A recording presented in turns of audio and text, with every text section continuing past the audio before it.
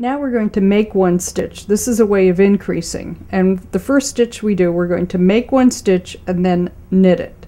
So you pick up this strand that's between the last stitch you knit and the next stitch on the left hand needle, this horizontal strand right here, put it on the needle, and then if you're going to knit it, you have to knit into the back of the loop.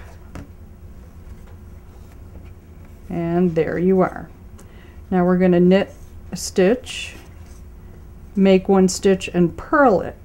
So you pick up the horizontal strand in the same way, put it on the left hand needle, bring your yarn to the front because you're going to purl the stitch,